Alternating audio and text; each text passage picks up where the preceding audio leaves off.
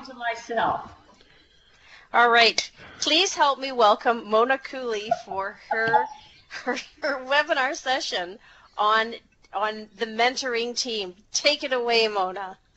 Oh my goodness, welcome to everybody out there. I was having a talk to myself and nobody was responding. So I tell you, this technology is the most fun. I need a session just on that. But welcome to mentoring, and you will see building teams. And I'm going to talk about that a little later, of what I mean by building teams. So first of all, I want to say is that I thank Lorraine for contacting me and saying, hey, they would like to have some mentoring. And I shared with her a new concept that could be very helpful to the clubs in Alberta and Saskatchewan. And she seemed to be excited about it. And I guess that's why I'm on the call. It's great to be part of District 99. And I think there's some District 42 here, and I welcome you all. So what I'm going to do is go through quickly some of the modules. There's 4 modules, mentoring modules, and Glenn does have all the links available to you to go on. I'm only going to reference those 4 modules and a bit about each, some of them. There's 2 modules that I won't talk about, which is the promotion end, but I'll talk about how to implement. And then I'm going to get into the second part, which is mentoring teams. And I want to spend most of the time on that piece of it tonight. So let's get started, because now that I've taken up most of the time trying to get technology under control, we are going to move along here.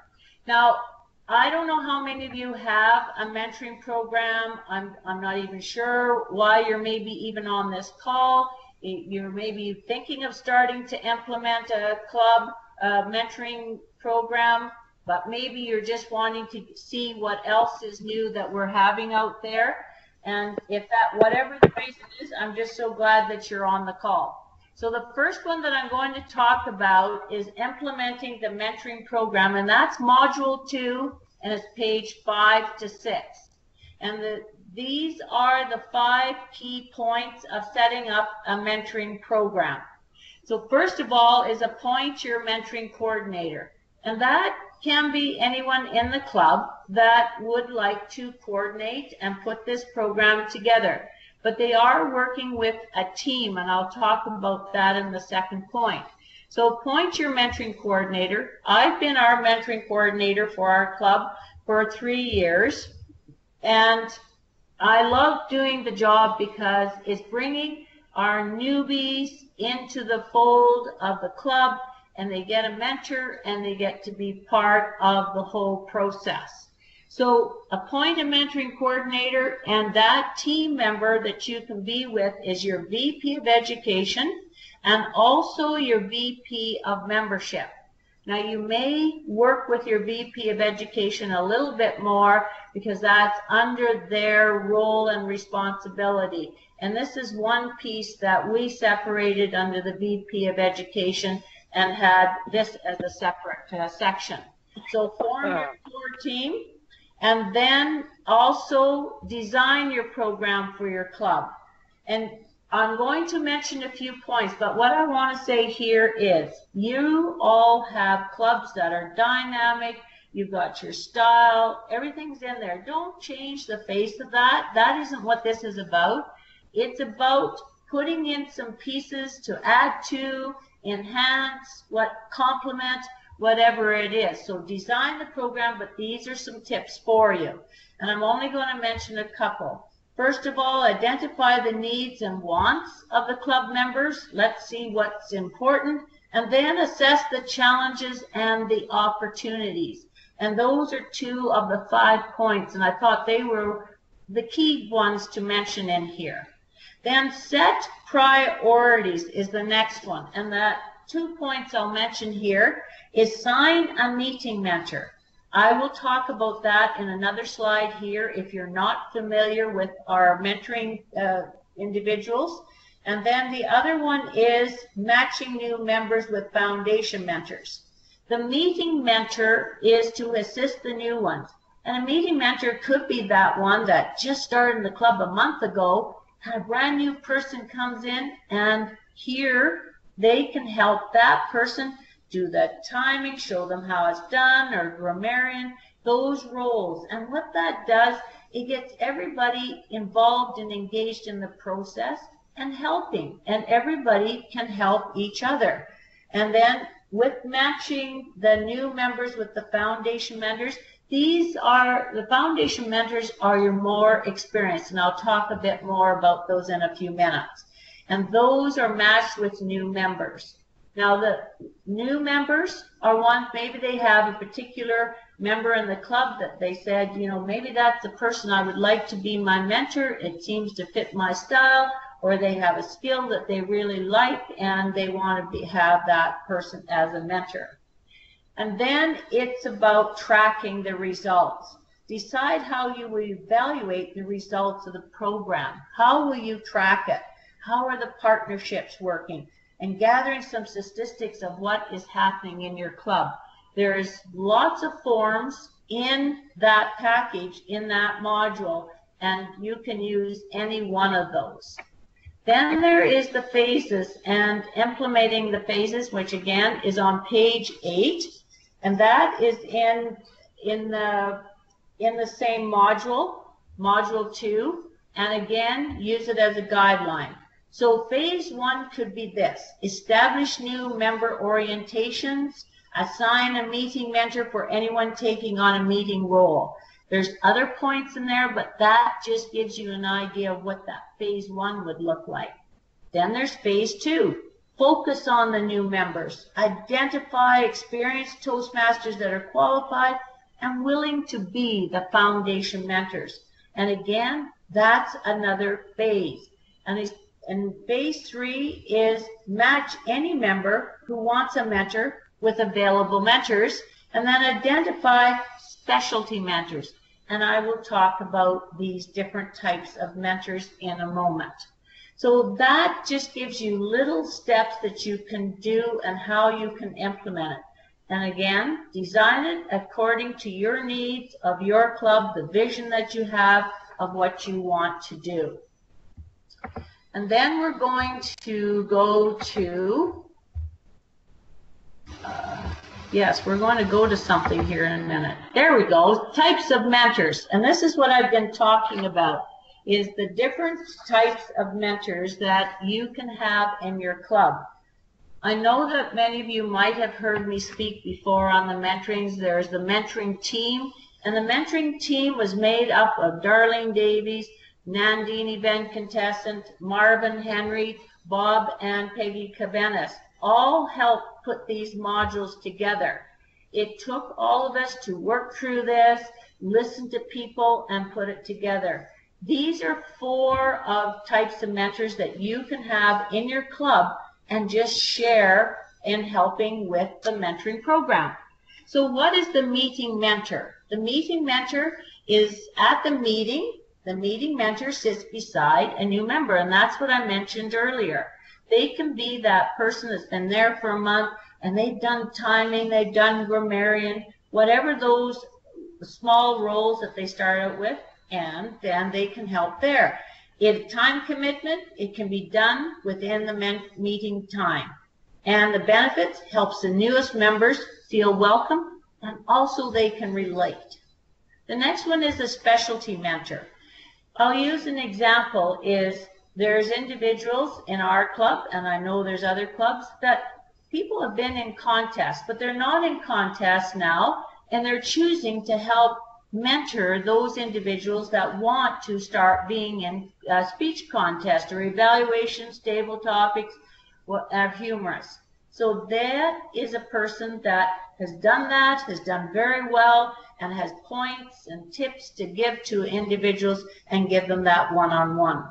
The foundation mentor is a little bit longer in the sense that it would be anywhere from 6 months to a year, and you can set that up with your mentee. The mentors can set that up with their mentee. Maybe it's for 3 months. Maybe it's for 6 months. It is all dependent on what that agreement is. And again, there's forms in there in the module to help you, to guide you through that process. And the time commitment for that, as I said, is 6 months or 3 months. And then the benefits is members more likely to stay with the club and achieve goals faster. Then there is the mentor coach, and that is the person that coaches and provides support to mentors and the program coordinator. And that's a go-to person. When the mentors or mentees maybe have some challenges that they want to share with somebody, then that is your mentor coach. And their time commitment is the 1 year, being the year for the club year from July 1st to the end of June of the next year. And then the benefits is it strengthens the mentoring program because you have that go-to person for that. So then we're going to go on to building the best mentoring relationships. This is very important because it's all about building relationships. And I know that many of you know that, either in business or whatever career you're in, relationships are so important. And this is no different. So on this, there is 4 pieces: build, establish, support, and transform. So that is building the best mentoring relationships. And once again, I'm just going to touch on it. Please go to our module 4, as mentioned on the screen here. So build, it's about building outstanding relationship. It takes time to get to know one another, and it's sharing what you do or what your interests are or what's happening in your life, and you want to share those things. And it's about the mentee would like to accomplish during that contract is figure out what it is and ask the question, what was the reason you joined Toastmasters? Because usually that gives you a clue of why they are being part of the Toastmaster program. And the second part is ask questions that will help them to understand what the mentees prefer and what way of learning. Lots of times, some are visual, some it's hearing, some it's writing. It could be emails, however that works. And it's figuring out what those pieces are. And that's a few points in how you start building the relationship. Then we'll go to establish. And this is the mentee's key goals. So it's defining the mentee's objectives, the smaller tasks and activities that will work towards achieving the mentee's goals. Make a plan so that it's something for them to follow along. They're new, and it's important that we take those small steps. One thing that I do want to mention here is you've got 2 manuals. Please make sure that you explain those manuals. What I mean by that is saying the competent communicator, go through just showing them very briefly what the goals are in the 10 speeches, and then at the back of the book, there to put the dates down and get the VP of Education to initial it. That's something that sometimes is missed, and I want to mention it here so that it's not, and have that, the mentee's responsibility to do that, but they need to be informed about it.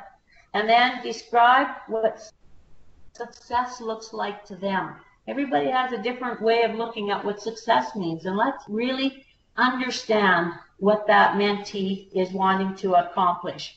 And it could be that it's tied into work, and you're going to be helping them how they can figure that out to do some of their speeches as part of their work goals.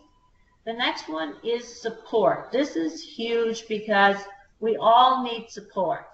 I'm in business, and I have a mentor, and I have an individual that she's a business coach, and she's a mentor as well. She's one that has been with me from the beginning of starting my business. And I've had lots of Toastmaster friends out in the communities being mentors, internationally wide as well. And they made a huge difference because they gave you tips, and it shortens those steps. And I can't stress that enough, how important that is. We all need mentors. That's what gives us the asset to be more successful. So in the support stage, encourage, assess the progress, and take whatever corrective action needs to be. And maybe they're struggling with something. Whatever that is, they could be struggling with fear, they're not feeling confident, they're unsure of what to do.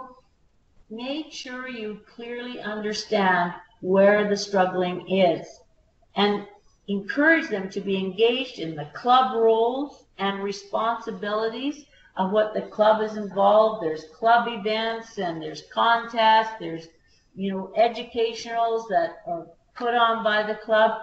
Get them involved and hopefully encourage them to even go to the conferences and the conventions. Believe me, once you go there once, you're hooked. You'll be there for a long, long time. I've been in this area for almost 20 years, and I love going to the conventions. So get ready. If you haven't been, please join. And I understand Edmonton is having theirs April 28th and 29th weekend. So then transform is the last one, and it's on page 12. And this is to continue with the relationship, or will there be changes? And this is part of 3 pieces that you may look at. Is first, end the partnership and look for a new partnership with someone else. And that shift happens, and it's happened. I'm a mentor, and I've had people I mentored for quite a while, but then they got somebody else, and I encourage that. We are not the be-all, end-all mentor, even if you're assigned as a mentor. You want to encourage them to tap into other members of the club. Lots of people have great skills and strengths, and you want them to tap into that person. You are there to support and guide them and make sure that they get what they need. Decide to continue with the same mentor-mentee partnership with new time commitments, new goals would be the next one. And the third one is end the partnership, but usually what happens, that means we celebrate all the successes. And lots of people out there love chocolate, I understand, so they go out for dessert or whatever is important or exciting to them. So that's how you're about to build a mentoring relationship. So the other modules that I've mentioned is there's module 1, which is promoting mentoring program, and also there's module 3, training the mentors and mentees. I'm not going to talk about those tonight, but you can reference them with the links that Glenn has kindly put together for us for you to access. Now, there is the challenges, and in our module 2, page 7, these are mentioned. I put them down into shorter sentences than what's in the manual, but more new members than experience. I hear that quite a bit when I'm listening to others or being at conferences or contests, and I hear this. And lots of times when new clubs start, there's maybe not some seasoned members or ones that have, are experienced and are part of the club. I know that we do have our mentors that guide us along, but for the long term, you've got to develop those members and get into having that experience. So that is one challenge that there is. The second one is concern of the amount of time required. Everybody is busy. You bet it is. Everybody is busy out there, and there's lots of challenges these days with the economy and the way it is. And I know that it's stressful times. I hear that as well. But the thing is, this is some of the challenges, and what I'm about to tell you about a new concept, I think you're going to see that we're addressing most of these challenges. And I feel that's going to be the exciting part to this whole thing. And then start mentoring program quickly. People just want to get it started. And this is one way that you can get it started when I bring in this other concept that can maybe help you to get it off the ground and get it started, and use these modules to implement them a little bit at a time. The other challenges are concern there's too much work. You know, I know it takes up time, and that's why these modules were developed, because there was not a lot on mentoring at that, you know, when we developed this many years ago. And this is one reason we wanted these manuals to have a guidance, a little, you know, the sheets there to use rather than think what we got to do. And it is easier to follow once you see the manuals, and I encourage you to go to them. Members don't understand the value of mentoring. That's very true until they experience it. And maybe a lot of people, new or seasoned, haven't experienced mentoring. I know I have, and I believe in it so much because over the years, and when I started Toastmasters many years ago, as I mentioned, I had a mentor, and it was Keith Miles, and he took me under his wing, and he showed me what the program was about. He also shared the possibilities, and he helped with speeches, or if you had fears, and believe me, I had many, many fears, and he helped me through that process and to overcome it.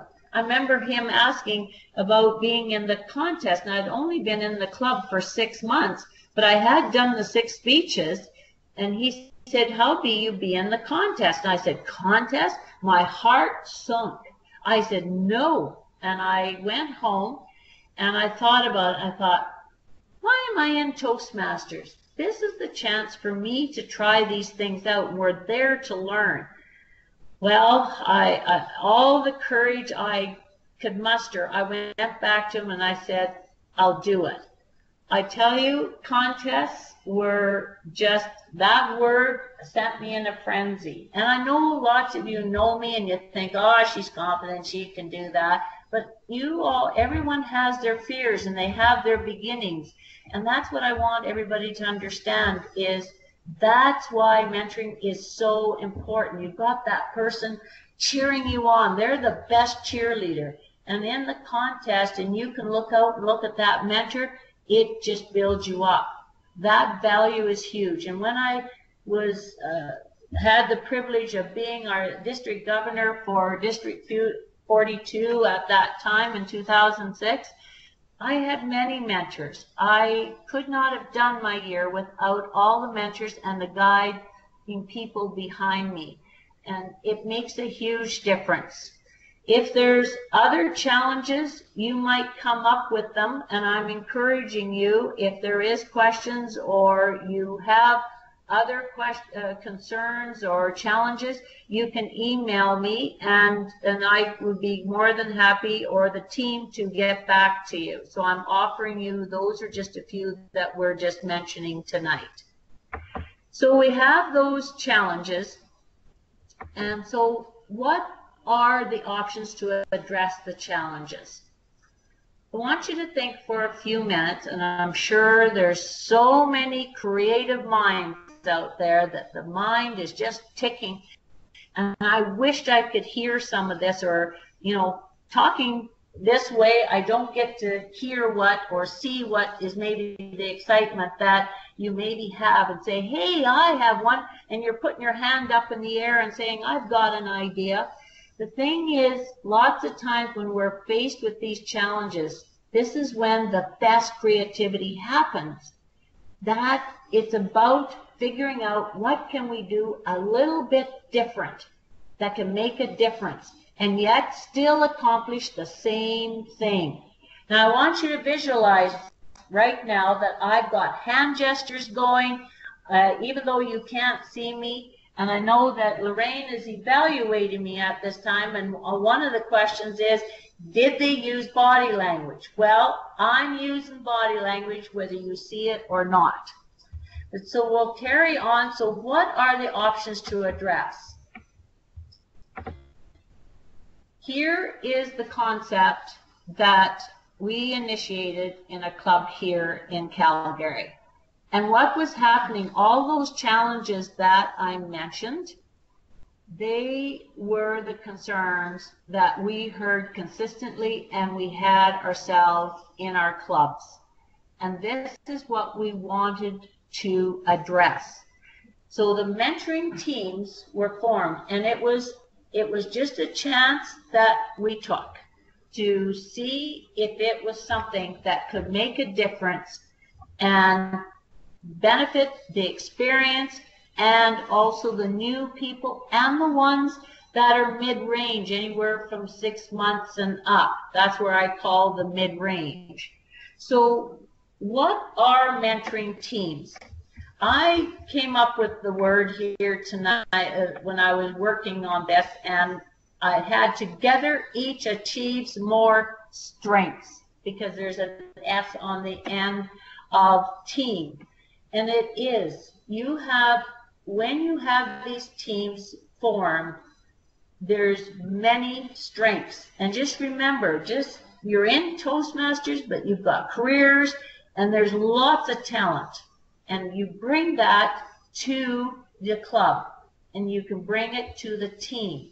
So it's building the teams with individuals, whether it can be made up of experience. And remember, I mentioned that foundation mentor who is 6 months to a year. Your mid-experienced, those could be your meeting mentors. They've been in the club maybe 6 months, a year, year and a half, and they are starting to help people. And then you may have a specialty mentor as part of it, and that's the individual that does specialty. There's a skill that they are extremely good at, and they become one of the specialists. And then newbies. That's what can build the mentoring teams. And I'll talk more about that in a minute. So the other thing is, just hang on here for a minute. So how are the teams organized? The teams are organized, as I mentioned, with a combination of people. The combination of one experienced, you can have several, but I'm just going to do it small here, just so you get an idea. You can have one seasoned mentor, and that could be your lead mentor for the team. And then you've got the mid-range, the 6 months to a year or 1.5+ years. Then the newbies mixed in with that grouping. And then you have, as I mentioned, your foundation mentor can be your lead for the team. Also, the team determines how many people they feel they can mentor. And this is where we were worried about more newbies than experienced. You can have the experience, the seasoned ones, but you've also got ones that have been in the club for a while. They're mixed in with the season, but you bring the newbies right into that mix. So there could be a team of anywhere from 4, 5, or 6. It depends on how those teams are built. And I'll give you maybe a few examples in a minute. Match the mentees per the requests, to what they want to, as far as the mentor. They maybe have pointed out, I would like that person as my mentor. We'll include, they'll be the team that they would likely go on, and encourage it that way. And then specialty mentors maybe be part of that team. In one case, the specialty mentor is actually, he's got his own team, and he is mentoring individuals that are doing contests. And he's the go-to guy, and he's being the specialty. So he may have 1 or 2 people as part of his team, or he's part of a team. So that's how they're organized. So what is involved in team meetings? Well, it's about review the mentee and mentor roles. And again, those are in these manuals. And it is one thing to go through it and have that discussion about what is the mentee role and the mentor's role, and explain that and have that. Review the goals of the team members. What are the goals for the years, and have those discussions. And then there's challenges and concerns that they have. Let's address them. Put that on the table, and let's get it so we can talk about it and address them right away as quickly as possible. And then everyone is sharing their experiences and getting engaged in that whole process. It doesn't matter if they've been there for a month. They've had an experience, and they can talk about the timing, how they did timing, and how they felt and what it meant. And if there's another newbie that's joined and on there, they can relate to the person that's just experienced it. And that's where they can be very, very helpful on the team. Then, of course, there's nothing like having fun. We have lots of laughs, and it's energy, and it's exciting, and it's enthusiastic. Everybody comes up with something to make us all laugh. Now, isn't that a phenomenon? Anyway, that is what is involved in the teams. Now, of course, I want to address what can be some challenges. Some of the challenges are prefers one-on-one versus being part of a team. You know, there's individuals that feel they need just that one-on-one. And we had individuals in our club that mentioned that they needed that more one-on-one. Well, then you address it. And that's maybe where the foundation mentor does a little more one-on-one with them. And eventually they might think they might join the team for a meeting here and there. And it's part of that. But again, we're addressing the needs of what that person is. Organizing convenient time for attendance. Yes, that can be a challenge. There's several ways that we can address that, and I'll talk about that in the benefits area. But it can be hard because you got 4 or 5 people, you got to coordinate times and a place, and it can be very difficult because, again, everyone is very busy. Third one is meeting in a convenient location. Well, some could be in the north and some in the deep south, and how are you going to do this? It could be a bit of a challenge trying to find that convenient location. Then the time involved to organize the team meetings. Well, we've got to put a meeting together. We've got to organize the time and gather everybody. It sounds like it's overwhelming. I'm going to tell you, I'm going to take some of that overwhelm away from you in a few minutes. So hang in there. We will get there. Then there's the next one, monitoring the progress of the team members. It can be difficult. If you're thinking 4 or 5 people on a team, you're not doing it by yourself. And I'm going to talk a bit more about that. But again, on the onset of it, it sounds like a lot of work. And I wanted to bring those challenges forth. And you know what? You may have other challenges that you're thinking about at this moment, and share those with us. And the thing is, just remember, this is a new concept, and I've had it in force. This is the 3rd year. And believe me, the first year was kind of a here and there and what would happen. And we're evolving, and things are getting a little better and stronger. And I'll tell you what the benefits are. So the benefits is with the group. So the benefits are there's more people involved to help out and share ideas and also to support others. Specialty can be one of the group, as I mentioned, and that specialty and on the team meeting when you're having it, that person can give you tips or ideas and share with those. So you're all sharing the whole piece of this, and it's not a lot of work. When we have teams, you're sharing and delegating and helping one another out. Convenient. Here's one way to convenient. We do have a mentoring team. I lead a mentoring team. There's about 5 of us on there. And what we do is we do it, well, I've got what we call Zoom now, but Skype is one thing that you can do, and that's what we do. I send them a link, and they come on, and everybody comes on the call. I did have a conference call, but we've changed to this, and this seems to be going well. The other convenient thing that others are doing is they meet about a half an hour or 45 minutes before club time. And everybody is going to be going to the meeting, and they set that time, and they do it prior to the meeting. The odd team do it after the meeting. They find it's easier, but they're tying it into the meeting, so it's making it more convenient. And this ties right into location. Well, with location, if you have the club, you're going to the club anyway, tie it into that meeting time so that everybody's going. It encourages members to go to the club and go to the meeting, and that location now is settled. It doesn't matter if you're coming from the north, south, east, or west.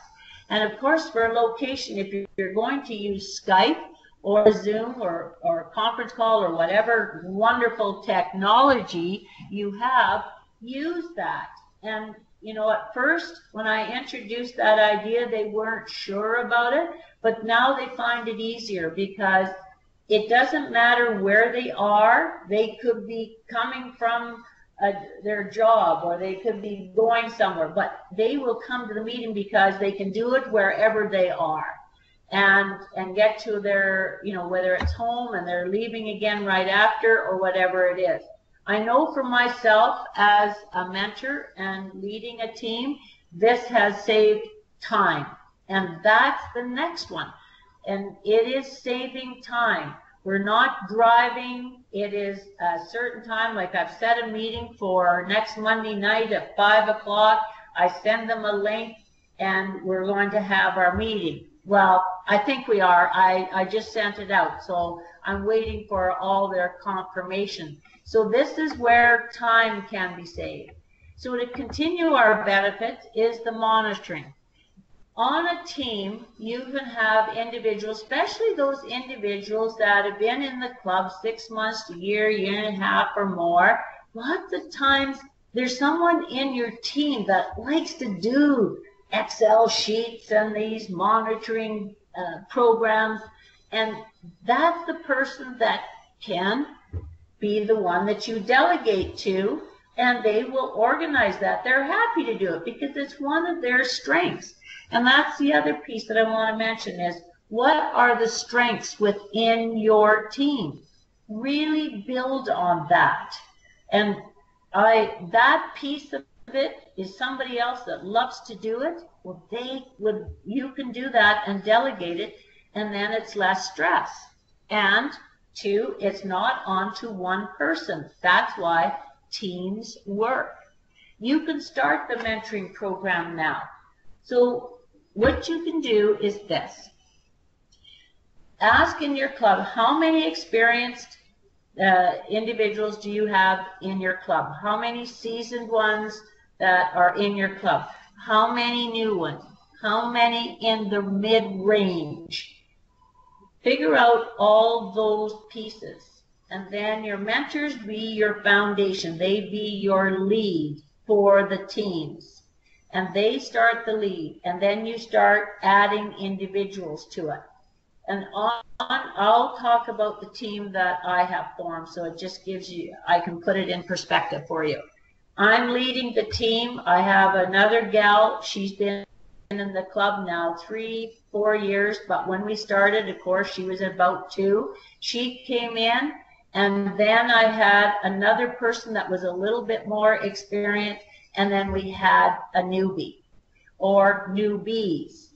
So what happened was this, and I want to share this piece of what the value of these teams are. And it's something we didn't know, but has evolved, and especially this last year. And the exciting part of it is when we do these team meetings, the seasoned mentors are mentoring, or in another way, the individuals that are mid-range or new, they're getting to experience how mentoring works and how to mentor and how to delegate and engage and what that program is. And it just gives them a better idea. So what has evolved from these teams is this. That individual that was around the 2 years is now stepped up and is a mentor to another person. They came together, but they're part of our team. But she is mentoring that newbie. So she does a little more on the outside the meeting. She at the club or talking on the phone or emails. That's her mentoring piece. But we can have a combination of that lead, but then you now build mentoring partnerships within the teams. It was smooth in the sense that she'd already experienced it. She knows what it looks like, and there they go, and they're doing it. And that happened on other teams. All of a sudden, we had individuals stepping up, and either into specialty or meeting mentors, and some of them will take on the lead roles. And we, as the seasoned ones, are stepping back a little bit more. This lessens the work for everybody. It spreads it out. I do not find it as challenging because it is shared work and we have so much fun. It creates more value because you're getting a lot of different ideas. It's not just from one person. You're getting it from 4 or 5 people, different ideas to help with speeches, feedback, or support, and all those things. The value just mounts up. So now that is the piece that I wanted to really spend some time on, was that portion of it, of what the benefits of putting these teams together. I'm hoping I've explained it as clearly as possible. And of course, again, if you have any questions, this is the question period time and questions and answers. I'm not sure how our time is going, but if there's any questions, I'm hoping I can see the questions. They should pop up in the thing, or if you want to unmute yourselves and ask questions, feel free to do so. We're at about 30, almost 40 minutes, 35 minutes. So if people want to stick around and ask questions, feel free to. I'll also show you where to go to find the information. Any questions? You can type them in the chat window. There's a question from Arlene. She wants to know how many members in your club, Mona? The amount in our club now, we're anywhere from 25 to 30. It bounces around, but the 25 mark. Okay, 25 to 30. We have another question coming from Betty Chesson. Thank you for everybody for being patient with me.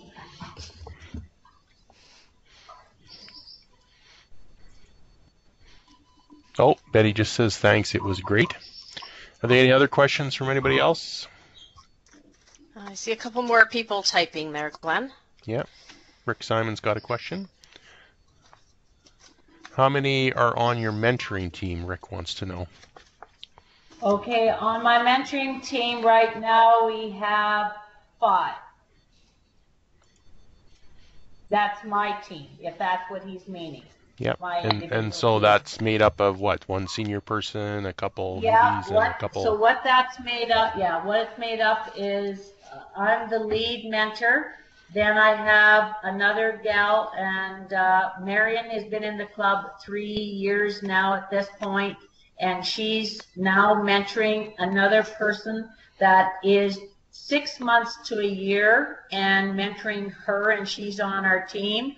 We had another person that returned to our club after being in university, and he's joined back into our team, but he feels like he's just starting again, but he's got some, experience behind him. And then we have another person as well that has joined us and a newbie. So that's what's made up, and we determine the numbers as well. Each team determines what they feel they can manage. We, as the season member, the foundation ones, the lead, we try to find those mid ones that we can encourage to be mentors. They're the ones coming up and team up together. I was mentoring Marion, and then we just flowed in together, and then she's starting to now mentor others and the way the process is going. So hopefully that answered it clearly. And for everybody's benefit, I put up on the screen the clipping from the District 42 site, and the link is there for the District 42 site, where you can find the modules that Mona was talking about and all the forms, etc., and a link to a webinar that they've done. Rick wants to know, how many mentoring teams do you have in your club, Mona? I think we've got, I have to think here for a minute, I think 4 or 5. 4 or 5. Yep. And then we've got one person that's a specialty. And he's just doing especially like for contests, that's the specialty he wants to do. Mm-hmm. And so he's become more that specialist. All right.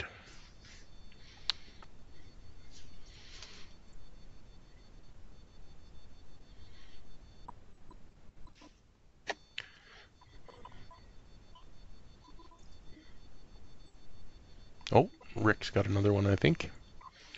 Yeah. Oh, he just says, okay, thanks. Okay.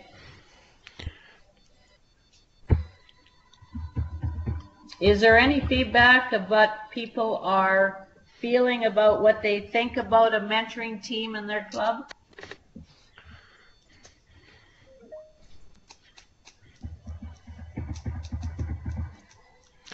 Someone just asked if I was posting the recording on the D99 website. I'll be posting it on YouTube, and once it's on YouTube, it will show up on the District 99 site as well. The stuff that's on YouTube automatically shows up on the District 99 site. Mm-hmm. Dave Rodwell responds, makes a lot of sense to have mentoring teams. Good.